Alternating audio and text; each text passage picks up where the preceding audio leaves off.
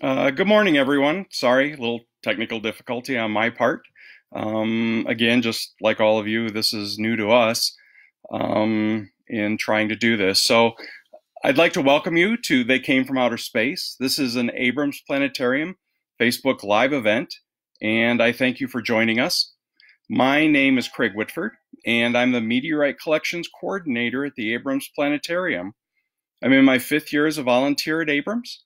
I've collected and studied meteorites for 15 years and really enjoy looking and talking to people about space rocks. Today we'll be discussing the basics of meteorites, what they are, the differences between space rocks and Earth rocks, and where to find them, along with I'll share some of my favorite books on meteorites so you can continue to learn more. During this live event, please feel free to ask questions, and I'll do my best to answer them. If I don't know the answer at the moment, I'll be sure to get back with you on it. What is a meteorite? A meteorite is simply a rock from outer space. Most originate in the asteroid belt between the planets of Mars and Jupiter, where no planet was ever formed. The asteroid might be a rocky one, like this one here, or it might be metallic, like this one here, pretty heavy too. A few come from the moon, which has blasted off their surfaces by those gigantic impacts of the past that leave the craters that you see in the night sky. And they can take millions of years or more to even find their way to Earth. Let's talk about some terminology so that we can really define what we're looking at. A comet, which streaks through the night sky, is a small body that's made of rock and ice and dust. And it leaves a tail of gas and ice as it travels near the sun. As the sun heats it up, it adds to the tail. Comet trails cause meteor showers when the Earth passes through them. So that brings up the point, what is a meteor shower? And do meteorites come from meteor showers? And that's a question that we're asked quite often. Out of the annual meteor showers like the Perseids that occur in August, meteor showers occur when the Earth travels through clouds of dust that are left behind by comets as they orbit the sun. The remaining dust particles are very tiny and burn up in our atmosphere. No meteorites at all are related to meteor showers, so keep that in mind. An asteroid, we talk about the asteroid belt between Mars and Jupiter. An asteroid is a large rocky body that is larger than 10 meters in length or size, and they're huge. And some of them are small planetesimals. A meteoroid is a small rocky body in space that's sized from microns to just under 10 meters. And these are all rough estimates. A meteor is the light emitted from a meteoroid as it enters Earth's atmosphere. So if you've ever seen a bright body burning as it's coming through our atmosphere, that is a meteor. A fireball is a meteor that is brighter than the planet Venus. In many cases, people record that when they've seen a meteor enter the atmosphere and come in, that it is even brighter than the moon or the sun. And so all of those play a role in defining what a meteor and meteorite ultimately is. A fireball, a bolide is another one, is a large meteor that explodes in the atmosphere. As these meteors are entering our atmosphere at a fairly rapid rate, there's all this pressure that they've created in the atmosphere in front of them.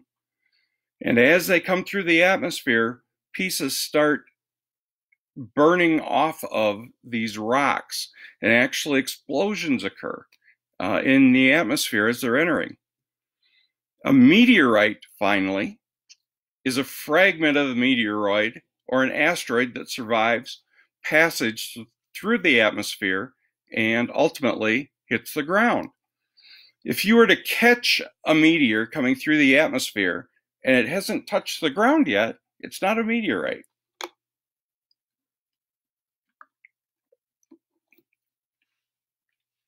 Now, some meteorite basics. What they're not is, a lot of times you'll get people say, well, it was hot, and so I didn't pick it up for a day to let it cool down when they had seen one come in. But meteorites are rarely hot, and many times they're often just warm or cold because they've been in space. The only part of a meteor that heats up is the outer crust of the meteorite, and it can be only a millimeter thick perhaps. And this is actually a replica of a meteorite, of a famous one that landed in the United Kingdom.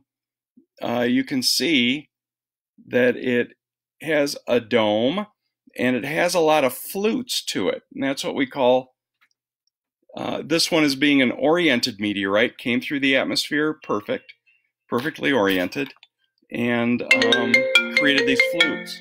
Oops, my apologies for that.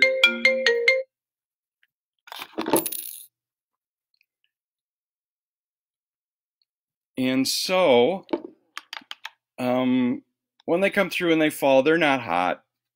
Most generally, they're cold. And actually, on a recent fall last year in Cuba, a stone had actually bounced off the roof of one of the houses down there, and the occupant went out to pick it up, and it was cold. And she had discussed that. One of the other things that meteorites are not, and that is covered with holes. Rocks with this feature are usually volcanic in origin, and they're from Earth. Rarely do meteorites have those holes or vesicles, as we call them. And so keep that in mind when you're looking at rocks, because a lot of basalt that you find along the lake shores and in various places have these tiny holes in them. They are not meteorites. And we'll talk about what the characteristics are shortly. And thirdly, they're not radioactive. That is something that only Hollywood has provided, and for the misrepresentation. But they are not radioactive, and they are safe to handle.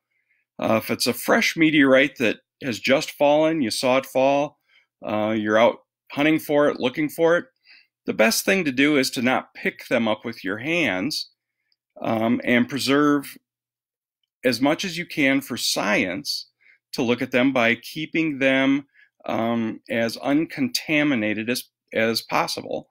And in many cases, picking them up with tongs and placing them in aluminum foil and wrapping them up, or if you don't have that, just in a good piece of paper, and noting the location where you found it, and perhaps even taking a photograph of it before you do pick it up, so that it shows that it did land on the ground, and that'll give you the GPS coordinates for location.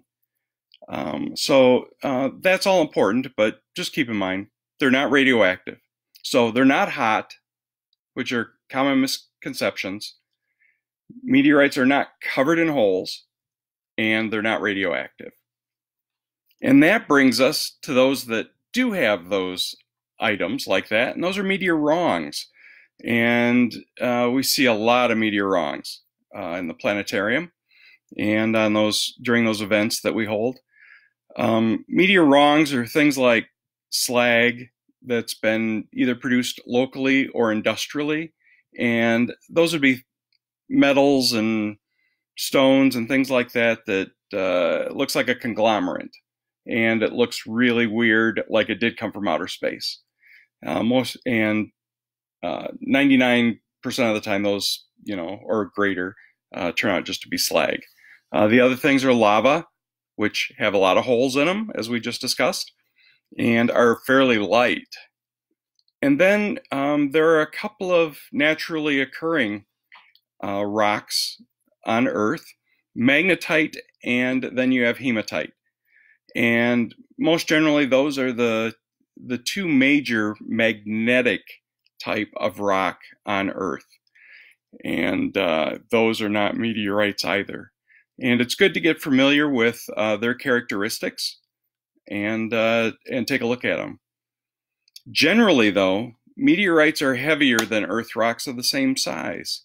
And part of the reason for that is they also contain nickel iron as part of their makeup.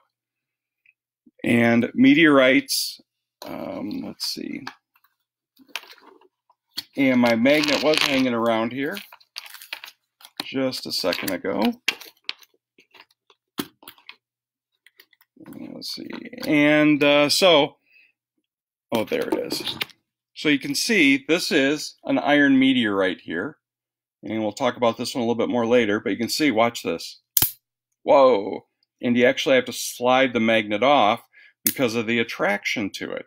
So meteorites are magnetic. Even the stony meteorites, and this is a stony meteorite, is magnetic. Okay? Now, a word of caution. If you find a meteorite, especially a fresh one that's fallen, and you've seen it fall, it would be a good idea not to take a magnet to it and stick it on it to see if it is magnetic. Okay? Because that actually can change the polarity of the meteorite and perhaps other things that would impact science. So it's always a good idea not to do that, especially to a fresh meteorite. These we use for teaching, so just want to show you what it is. If it's a stony meteorite, and we're talking now about, and here's a beautiful meteorite, and you can see the black fusion crust that's on it, this crust here, and that's what it gets as it comes through the atmosphere and just burns that outer surface, and usually it's a millimeter or less. Okay, one of the other features, and this one has a little chip on it that you can see. Let me pull it back here. So you can see the interior matrix here, how it's gray and it's light. And if you look close enough, you'll see tiny metal flakes. So this is somewhat of a freshly fallen meteorite. So it has nice black fusion crust, and many times it's almost velvety. May even be a little brown and blue in color from its entry through the atmosphere and burning. As meteorites sit and weather, and remember the elements, especially in Michigan, anywhere in the United States, get a lot of rain, things like that. It oxidizes the meteorite and the interior and turns the fusion crust. This one has been totally ablated. This is from the Sahara Desert, is where it was located. Gives it sort of a brown patina. But you can see the interior matrix here has oxidized from that standpoint. So, and what makes it difficult, especially in a location with a lot of vegetation, is in trying to find a meteorite that is brown is like any other earth rock. Very difficult. Actually, metal detectors, if they're set to meteorites, you might stand a chance of finding something, but in most cases it might wind up being magnetite.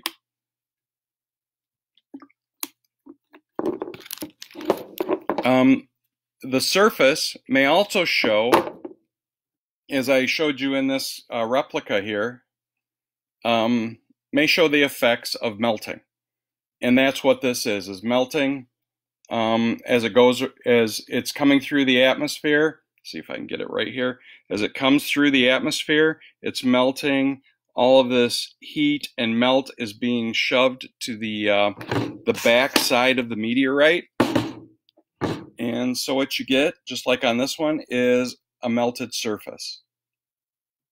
And pieces of the matrix, the internal matrix, as they're burning off, may actually adhere to the back side of this. And as you can see, this is another oriented meteorite. It's got that dome shape, and that's one of the key things. Show that. It may also show what we call regmaglyphs, or these thumbprints, these depressions that you see here, which are fairly blunt depressions, but you can actually stick your thumb down in one of them, and that's why they're known as thumbprints. And this is where material has ablated or burned out as it's coming through the atmosphere. As you notice, there are no tiny holes or anything like that that we talked about with a volcanic basalt rock, things like that. So these are just, gently shaped from that standpoint. And an iron meteorite, when it comes through the atmosphere, and here's a small piece here, an iron meteorite, and many times the pressure is so great in front of these meteors as they're entering our atmosphere that it just blows, before it hits the ground, the iron meteorite apart. And in some cases, the shrapnel can be fairly sharp, but it just rips it apart. And as we talked about fusion crust on a stony meteorite, irons really don't get a fusion crust. When you heat metal, it changes color. And in many cases, you get a patina. And that patina may be anywhere from blue to black, brown, you name it. But this is an iron nickel meteorite piece of shrapnel here from a fall in Russia in 1947.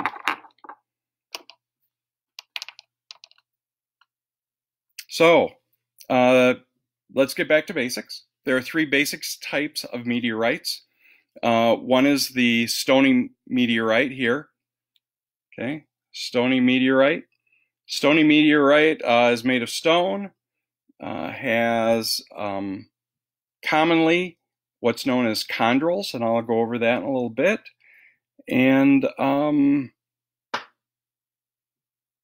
is attracted to a magnet, things like that. Stony meteorites are basically space dust that over the millions and billions of years have come together to form a rocky body, an asteroid left over from the bombardment and things like that in the atmosphere. Generally 4.5 billion years old, and pretty cool. This one's pretty heavy. This one came through the atmosphere oriented, so it didn't wobble coming through. When I mention chondrules, here is a slice of a fairly recent meteorite fall. And if you could see all those shiny specks there, those shiny specks are nickel iron in the matrix, okay? And if you see the round pieces, those would be the chondrules. Those are the chondrules. And this is a slice that has a no fusion crust. What was interesting, most of the rocks of this fall, there's no fusion crust left on them at all. But such a pretty slice. For a little bit more detailed view of what chondrules look like, those are dust, specks of space dust that have come together and formed this rocky body with flecks of nickel iron. Pretty cool, huh? Yeah. So we covered stony meteorites for the most part. Now let's talk about iron meteorites. Really heavy. As you can see, it's not very large. If you look at the deep cavities that are in this, when it came through the atmosphere, material was being burned away. It has some shallow regmaglyphs left. This piece has been cut. One half of it polished, as you could see, and the other half has been etched with nitric acid to bring out what's known as the Wittgenstein pattern. And that pattern only occurs in space. We can't replicate that here on Earth because no one would live long enough to see it happen. And what this is, basically, is the ejected core of a planetesimal asteroid, you name it, that was right at the very center. When it was ejected into space by being smashed in space by other rocks, it became a liquid and had to cool in space. And it cools very slowly, about a degree a year over millions of years in space. And to show you a little bit better example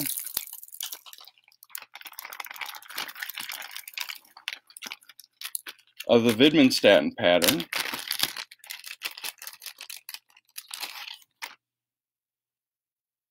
I have a piece of meteoritic iron that has been cut, polished, and etched.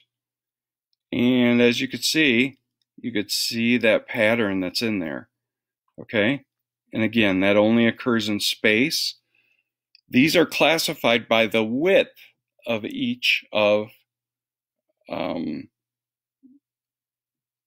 those lines that you're seeing there. So we've done stony and we've done stony iron, and now perhaps one of the most interesting and favorite of the types is the stony iron, or better known as a palisite. And this is a palisite that was recently discovered in Africa. It had been known for decades and decades, I guess, and discovered by a couple of guys that was on their property as they were out taking care of their crops and that. And here's the outside rind of it, or the crust as it's rusted on there. But this is a fairly old palisite, so the crystals aren't as pretty as some. And in showing you that,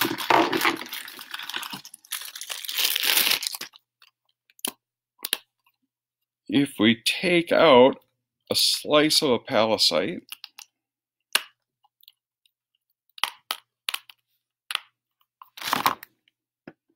as you see here, look at that, isn't that pretty? Wow. And you backlight it. Look at those crystals, huh? Aren't those crystals this pretty? Yeah. Kind of blinding though, isn't it? There we go. How's that? Get to see those crystals. Okay, and that is a palisite. These are olivine crystals, so space diamonds, if you will. And actually, you can see how fractured they are. When they find unfractured crystals, they actually cut them into diamonds and place them in jewelry. So if you ever want something that is out of this world for a piece of jewelry, see if you can find a peridot or olivine crystal from outer space that's been cut down and have that mounted. But absolutely a beautiful meteorite. So those are the three basic types of meteorites. And we talked about a lot of the attributes. So if you were to find a heavy piece of iron, and in Michigan,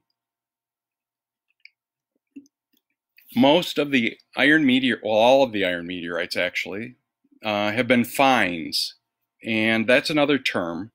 And a find is when no one observed the meteor entering the atmosphere, and this meteorite was found on the ground, either in the desert or on a farmer's field, whatever it is. And most generally, these are picked up by plows and discs and things like that and drags. And, you know, they go out and they say, wow, this is heavier than normal. So they set it aside until they bring it into a planetarium or a university or something and say, hey, what have I got? So the iron meteorites, as I showed you in this specimen here, is for the most part visibly from the outside. If it has the features that we've talked about, you know, the regmaglyphs and things like that, your chances are pretty good that you have a meteorite. Now, a lot of times it's slag, and that happens. But just recently, the Abrams Planetarium acquired the Edmore meteorite through a generous donation. And that had been used for 50 years as a barn door stop. Another one of those stories where they say, well, it was hot and I saw it fall. And it wasn't. It had been picked up by farm equipment over many, many, many years because you could see the lines in the meteorite and things like that. But the one way to tell is to go ahead and slice it off, polish it, and then etch it with nitric acid. And if a pattern does appear, your chances are pretty good that you got a meteorite. Okay? So, and with a stony meteorite, the same thing is true. No Earth rocks have chondrules, you know, which are those little pieces of space dust, and nor those metallic flecks that appear like that of iron nickel. And so it's easy enough just to take a little piece off of the rock that you found, go in, polish it up, and see what you see on the interior of it. Now, when a meteorite does fall or is found, they assign it a name.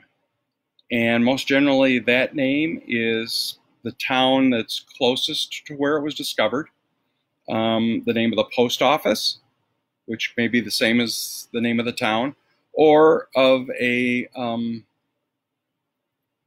main landmark that it's near.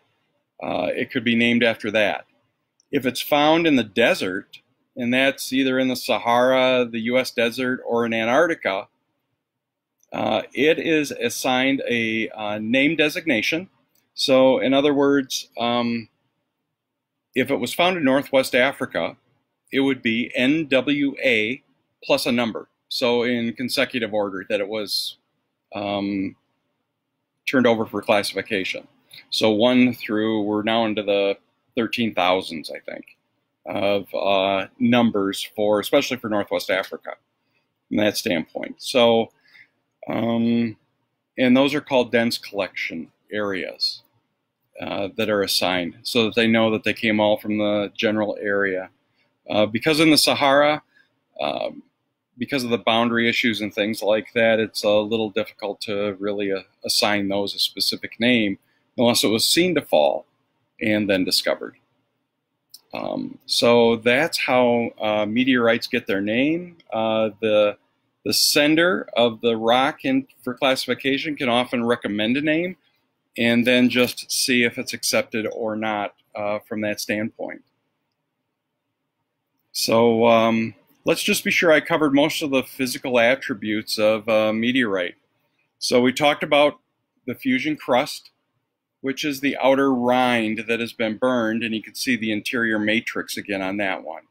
And I showed you weathered fusion crust, which you can probably tell the difference between the two rocks. This one's brown, and this one is a black.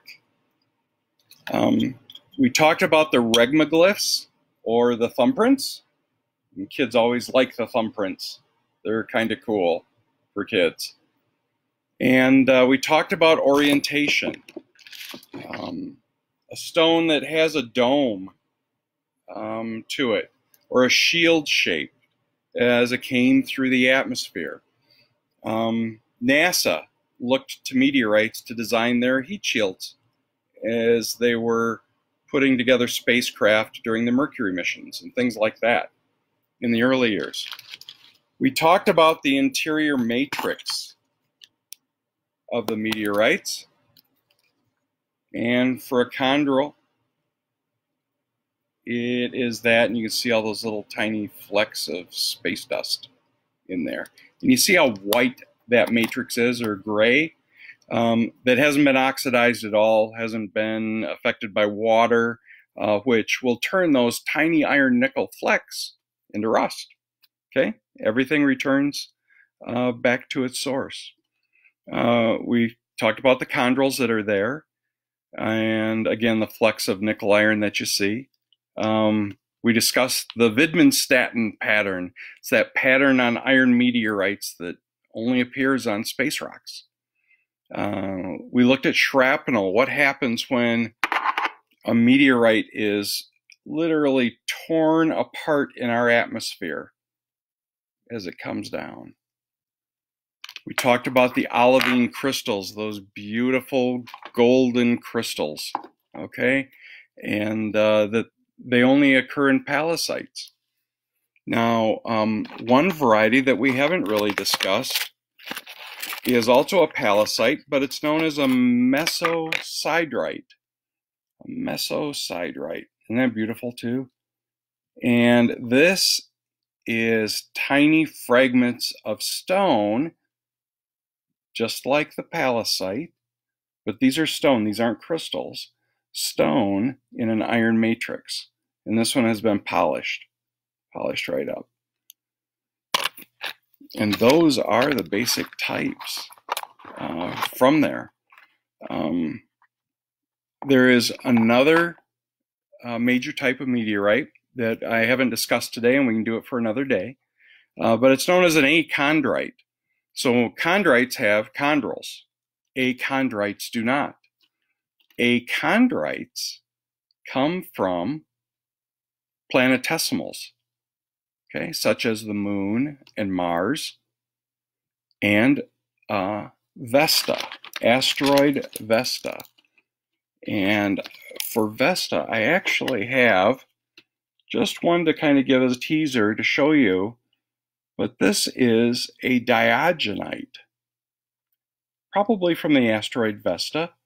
This has been cut so thin that you can put a flashlight behind it and it'll show the olivine that's in it. It's just beautiful. So, but there are three types of Vestan meteorites, and we can discuss those later, just as there are types of Mars meteorites and lunar meteorites from that standpoint. Going a little deeper, just to give you a little variety, and I don't know, probably if I hold that at an angle, you could see it better. This is a stone meteorite, a stony meteorite, and it's fairly good size, but you see the different colors in the matrix of the interior of it?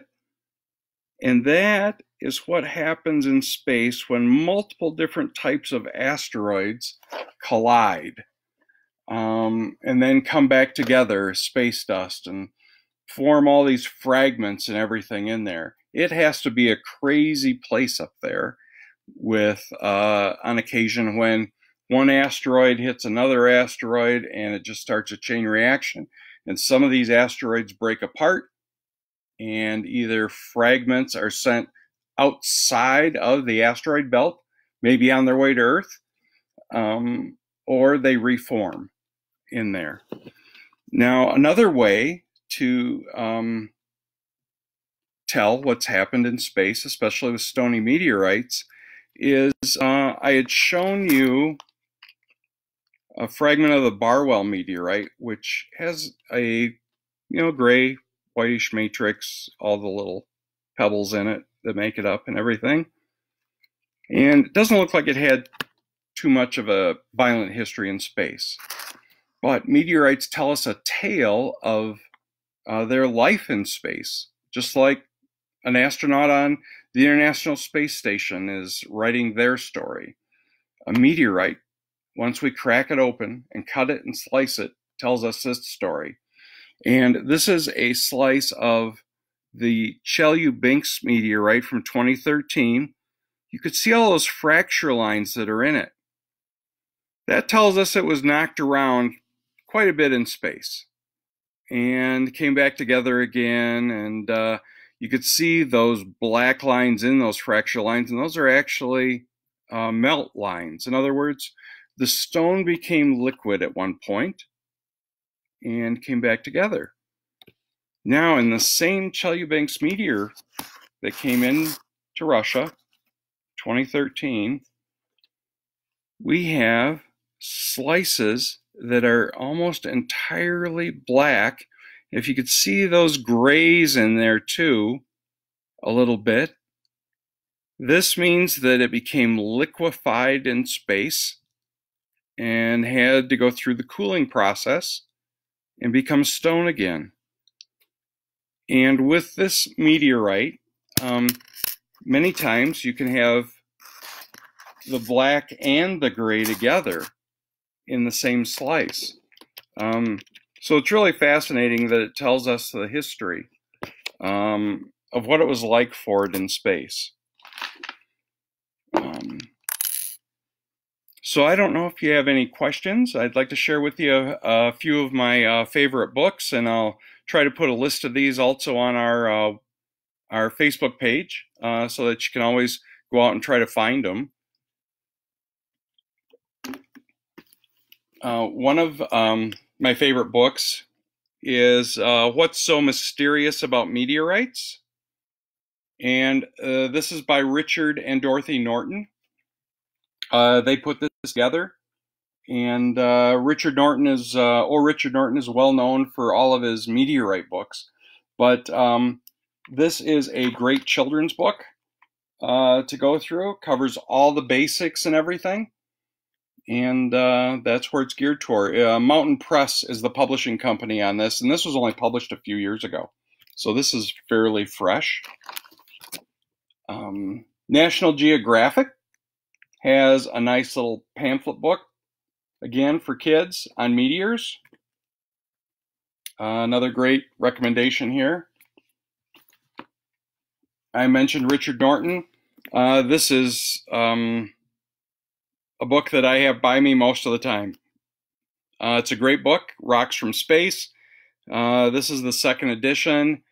It's out of publication, but you can find it online pretty easy on any of the book sites and probably even Amazon, I don't know. But Rocks from Space.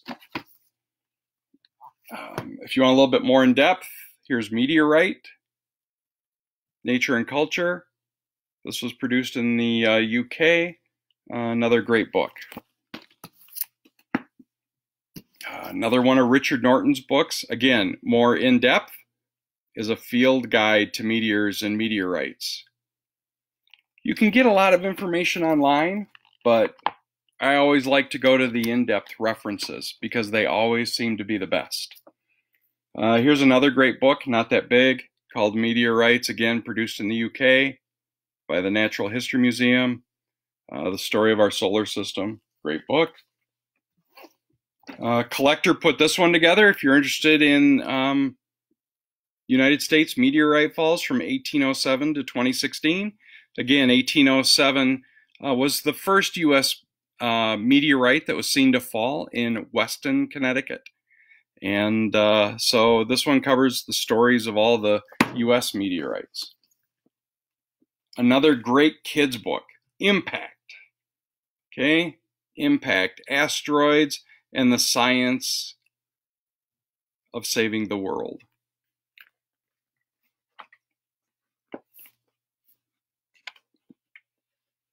And then there's also, if you like stories of meteorites, The Falling Sky.